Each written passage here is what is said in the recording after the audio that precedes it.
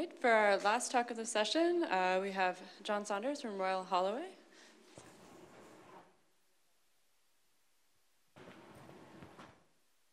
So thank you indeed to the organizers for inviting me here.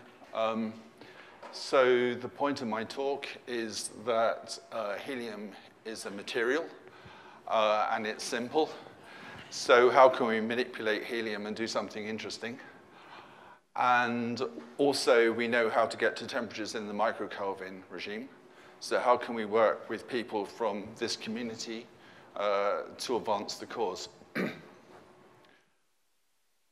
So I'm from Royal Holloway. So first a few words about peers in Royal Holloway. I'm, I think, in the century 2000 to 2010 in the classification.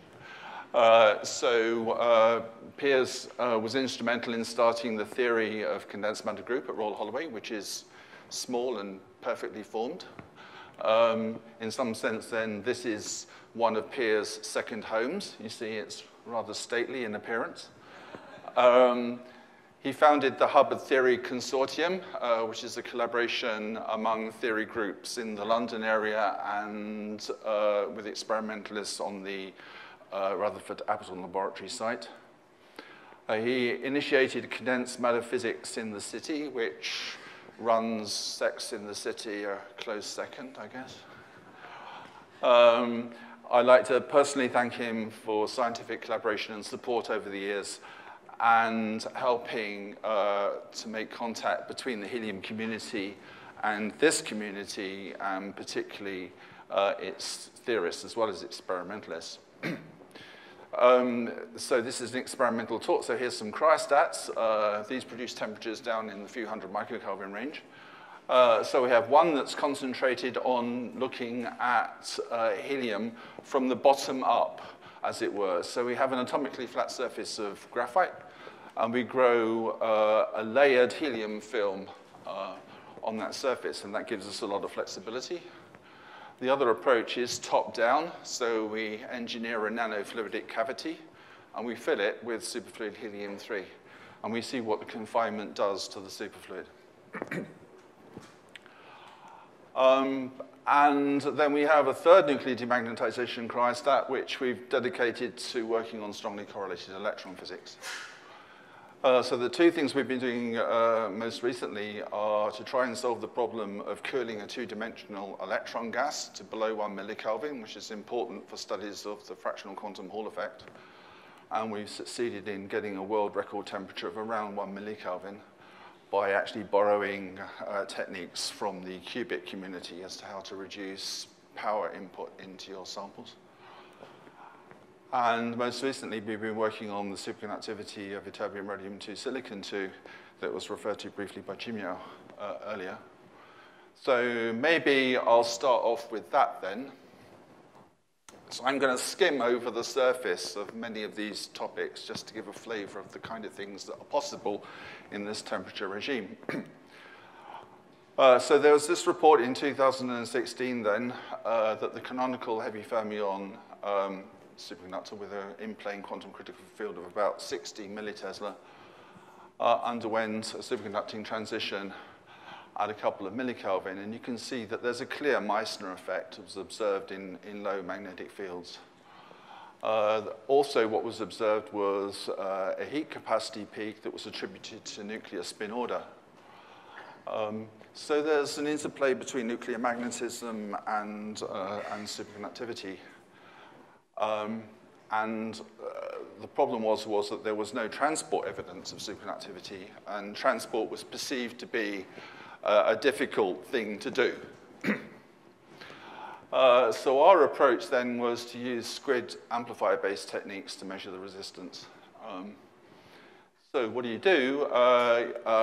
can do Ohm's law, or you can measure the noise across a resistor. And so here's the circuit. So this is a single crystal sample. The technique allows us to measure a single crystal sample, which has got a resistance of typically a milliohm. And so in this mode, the noise mode, you get Nyquist-Johnson noise, so forget the red stuff for a minute. and that drives the current through the input inductance of a squid when you measure that current.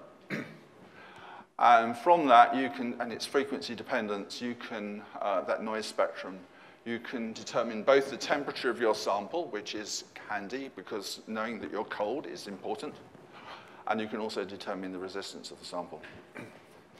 Alternatively, you could do an AC drive, and then you can decompose then the real and imaginary parts of the current that you measure here in terms of the sample resistance, which is dominated by, this is the C-axis, so it's dominated by the resistance in the AB plane, and the contact resistance, which is current leaking out of the sample through the contacts, through these leads, and into the input circuit of the squid.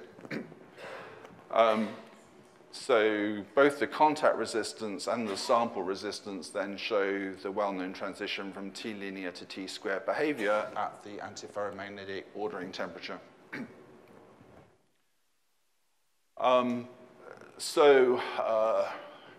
This is what happens as you go to yet lower temperatures. So the blue dots are noise measurements. They show this kink at this feature B, which was seen in the magnetization data. And then the total resistance, which is now the sample resistance plus the contact resistance. The sample resistance has got a strong contribution, is dominated by the resistivity in the AB plane. And the contact resistance has got a strong piece that's coming from the resistivity along the C-axis. That sort of meanders down to 0. And then in the driven measurements, we can separate out the sample resistance, that's AB, and the contact resistance, that's along C. And features of this that are worthy of note then are that the sample resistance shows a transition to superconductivity down here, where there's action along the C-axis at some much higher temperature. And if you add this curve here with this curve here, they should sum to the red curve, and that agrees with the noise data, so everything is internally consistent. And then the other neat thing about this technique as a bonus is when this entire loop, including the sample, is superconducting, then the flux within that loop should be quantized. And so that's a definite proof of macroscopic quantum coherence in that loop. So we see that in this blue region here. So there is absolutely no question that this material is superconducting, but it's doing it in a very interesting way. It's a three-dimensional metal, but the superconducting response seems to have some anisotropic character to it. And if you look at the poster by Janassadel from Dresden on cerium, rhodium, indium 5, that's the material that I can see around in the literature that's most closely resembles this kind of action, a difference in the behavior along the C-axis and along the sample. So when we first saw this kink, we identified that as it just felt that it had to be a phase transition. There was discussion in the earlier paper that this was superconducting fluctuations, but we think there's a genuine phase transition here. And this is some kind of dissipative superconductor. So then when we apply a magnetic field, now we're looking at essentially the sample resistance. You see two things. The transition temperature is pushed down a bit. And in the larger fields, we see re-entrance of the normal state. And this curve here is looking at resistance as a function of temperature on a logarithmic scale. So you can see this corresponds to a fraction about 0.3 of a milliohm, and this is about 15, 20 nano-ohms. So we've got a factor of more than 3 orders of magnitude change in resistance. So to the man in the street, that's a superconductor. And in field, we've got some dissipation here. We've also got some interesting signature here at just below 2 millikelvin, which we think is the magnetic transition in the sample. So if we summarize that on this is the most honest and therefore the most confusing phase diagram that I could plot. There are results here from 2 samples. On sample 3, the blue sample, we did both the noise measurements and the driven measurements. And sample 1 was the first sample where we just had noise measurements. And this is showing various features and their dependence on magnetic field. So this feature here is in the driven measurements, the resistance going to 0. And so this slope tells you that you're talking about heavy fermion superconductivity. The coherence length is huge. It's 300 nanometers. The effective mass is like 100, something like this. This is a heavy fermion superconductor that's emerging from a normal Fermi liquid state with some kind of as yet unknown antiferromagnetic order. The putative electronuclear ordering temperature, which is around 2 millikelvin, we also see in the data. That's down here somewhere. So we think the quantum critical origin of superconductivity proposed by Schubert et al. Is unlikely. Sorry, Chi-Miao, but that's what the evidence is telling us. I can't go into detail because I want to talk about helium in a minute, but this is evidence for multiple superconducting phases. We're wondering whether it's spin triplet, because YRS has got known to have strong ferromagnetic fluctuations, and talking with Gil, ferromagnetic spin fluctuations tend to lead to relatively low TC, so that might tie in with why is it in terbium compounds the TCs are so low. If it's a spin triplet, hey, maybe it's a topological superconductor. It's something to make you go into work the next day. So at this low temperature, there's evidence for a transition, this electronuclear transition, which is influencing the superconductivity. And this TC against field line looks like a Pauli limited line. So that may be also indicative of a spin triplet phase where the d vector, the direction of spin projection 0, is by spin orbit coupling confined to the AB plane. What's the origin of the intrinsic anisotropy of the superconducting response? What's the origin of this dissipation? If this is a dissipative superconductor, it's a dissipative superconductor in 0 magnetic field. So what are the topological defects then that are moving around that are causing that dissipation? So it's very exciting material that we want to pursue. In my role now as the ambassador for helium, I'm going to switch to helium, if you don't mind. So we have a fermion and we have a boson, and the idea is to manipulate these isotopes, this material, in 2D and quasi-2D to create new materials. The advantage in comparison, for example, with the pnictides is that they're simple, maybe they're model systems.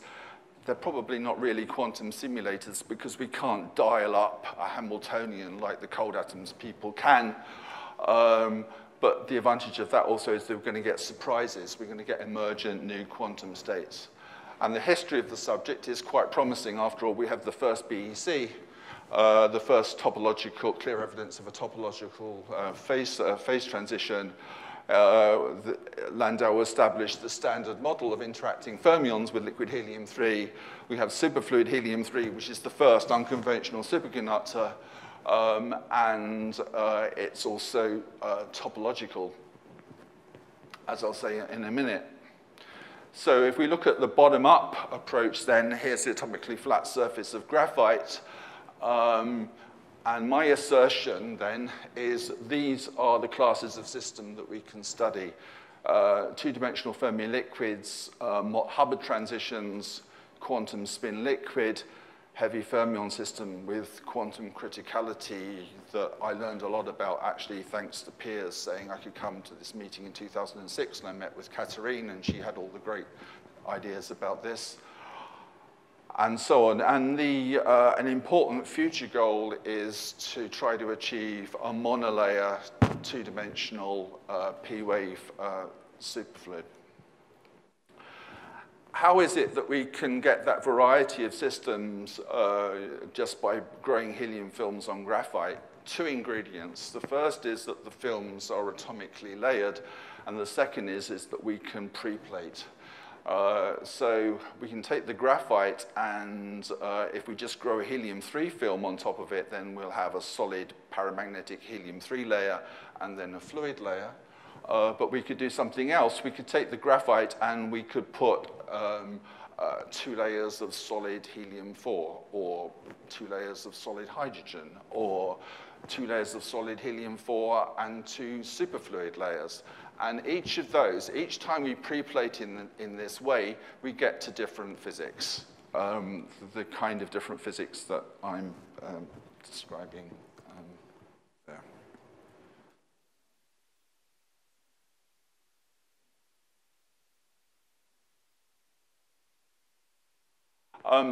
So what about the top-down approach then? So the idea then is this is the phase diagram of bulk superfluid helium-3. We have 2 phases, A and B. A is chiral, it breaks time reversal invariant, and B is a time reversal invariant superfluid. So the contention then is that in the periodic table of topological quantum matter, arguably the missing element is a topological superconductor.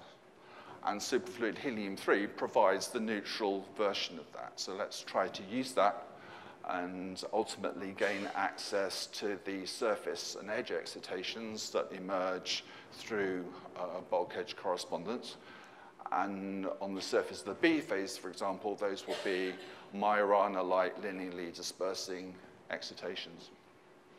And so we're going to do that by confining the superfluid in some engineered slab geometry. Technically, to do this, we had to develop very sensitive NMR techniques to see the very small amount of helium confined in these slabs. And we had to develop the nanofluidic cell technique. And I'm going to call this topological mesoscopic superfluidity because the length scale that governs the height of cavity of interest is the coherence length, which is pressure tunable in superfluid helium-3. It's about 80 nanometers at 0 pressure, going down to 20 nanometers at the melting curve. So what we can do is we can take a cavity with fixed physical confinement. Then the effective confinement is the height of the cavity divided by this characteristic length scale, the coherence length. And we can tune that simply by tuning the pressure, so that's nice and flexible. And this is a boring list of the cavities that we've studied. Most recently, we've gone down to 100 nanometers because what we're interested in doing is accessing the region where the height of the cavity is less than the coherence length. And in order to do that, we have to ask ourselves the question, what is it that suppresses superfluidity? Now, normally, it's going to be disorder within the material. But we're talking about liquid helium-3, so there is no disorder within the material.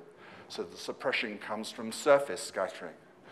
But we can tune the surface scattering by putting a superfluid helium-4 film on the surface, and when we do that, the quasi-particles scatter specularly. And we've demonstrated in the 200 and 100 nanometer cell that we can achieve specular scattering, eliminate TC suppression, and so that will then allow us, by the top-down method, to access the quasi-2D limit, to get to a regime where, in the normal state, the liquid has size quantization because of the finite dimension in the Z direction, and move over into a two-dimensional superfluid regime. And then more generally, you might imagine this idea that justifies me putting 3 buzzwords on the top, or even 4. So now height is the new tuning parameter. So by just tuning the height of our nanofluidic cavity, if the height is very small and we had rough walls, then we would have normal liquid here. Here the height is larger and we'd have superfluid. So we can make an SN-S junction.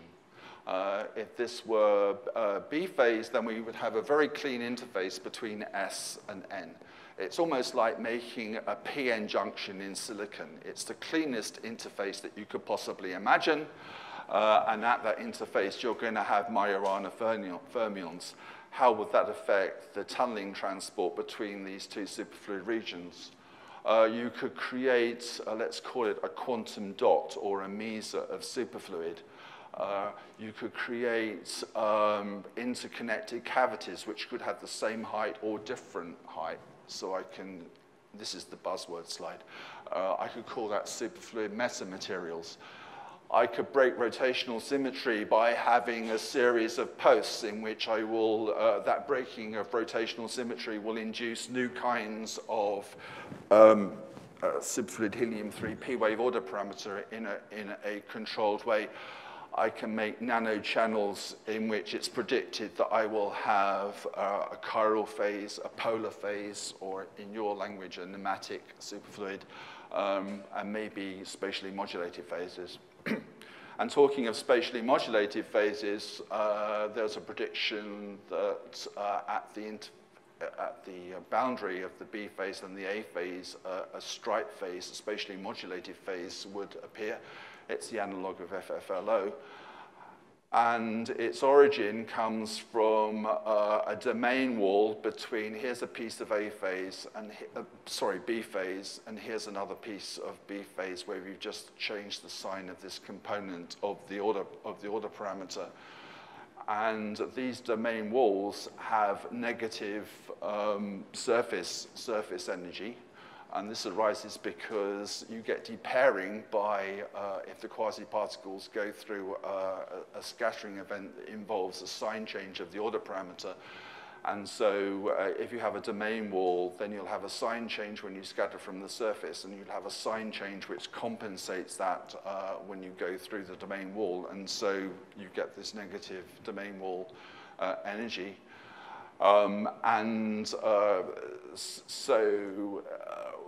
The beauty of superfluid helium-3 is you can determine the order parameter by nuclear magnetic resonance, and that gains, under confinement, you get access to various averages of the order parameter. If we just look at this one, in the stripe phase, we have this minus plus minus plus configuration, so this average is 0. And what we find is something that's actually not 0, so we can rule out stripes. On the other hand, though, we have something that deviates from a uniform phase, so we claim that this is evidence for a two-dimensional spatial modulation. Time is marching on, so I'm going to skip, I think, to this topic, which is something that Piers played a role in. Just quickly through, we can see mass diverging Mott transitions in the two-dimensional helium-3 layer, where the Landau parameter F0A is more or less a constant, so that's consistent with the almost localized fermion model.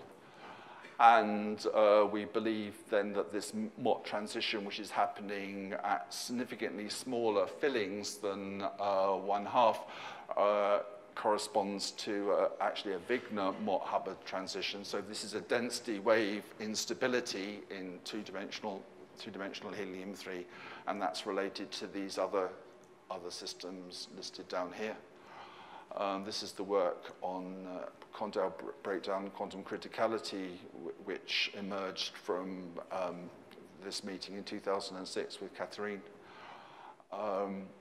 We can look, I'll bring this up actually, at coupled fermion boson systems.